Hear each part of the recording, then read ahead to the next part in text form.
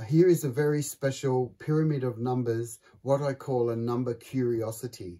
It's a curiosity that has repeating digits, and repeating digits are called rep digits, REP. So I just want you to watch how, as I cube all the numbers, it's a cubic number pyramid. So I'm going to take the number 153. 1, 5, 3. And I'm going to show you that when we take the individual digits of 153, we're going to cube every digit. So 1 cubed gives the 1. And then in pink, I'm going to do all the numbers with 5. 5 cubed is 125. 1 plus 125. And in yellow, I'll do 3 cubed is 27. So if you were to add 1 plus 125 plus 27, you'd get the number 153. So it's interesting that its own digits, when they're cubed, give that number. And it's also, for those who've studied Bible mathematics, 153 fishes is a very symbolic parable in the Christian Bible.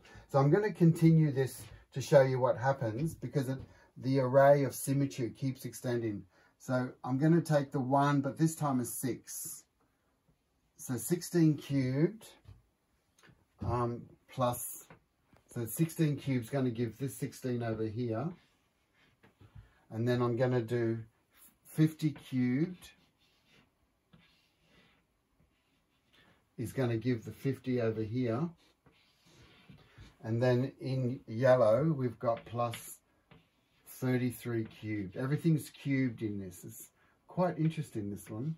And here it ends in a 33 as well. I mean, what's the chances that when we cube 16 and we cube 50 and we add the cube of 33, it gives 165,033. So I want you to start watching the color coding as the symmetry pervades. So we're going to start again. We're going to keep to the 1s and 6s here. So 166 cubed is going to give this part of the answer here. You can see that we're in the millions here. 166 million something plus 500 cubed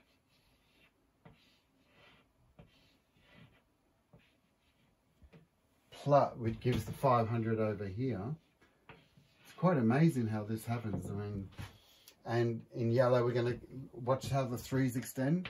We're going to take 333, and we're going to cube that number, whatever it is, and it's still, the number still ends in a 3. That's quite remarkable. And just to confirm that this keeps going as far as we know, obviously I haven't done this on a computer further and further. So up to this point here, we take 1,666 and we cube that. We still get the 166 over here. Isn't that amazing? Are we in the millions or billions now? So let's see, that's thousands. That's millions. So we're in the billions. So the answer is going to be 166 billion something. And it somehow genetically, in the cubing, gets carried into the final answer. And then we're going to add, instead of 500, we've gone 550, 500. Now we're adding 5,000 cubed.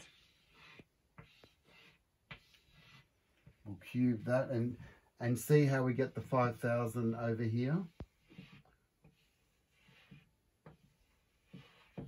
And the final bit, we've gone from the 3 to the 33 cubed, 333 cubed. So you can predict that when we cube 3,333, we cube that, we of course get a trailing of 3333 at the end. Yeah, so I think that's quite a remarkable curiosity, and for some reason it reminds us that perhaps in all this apparent randomness and chaos that we see in the world, we often think there's just meaninglessness. And what mathematics does, shows us that indeed there is hidden, or what we call internal or inherent symmetry.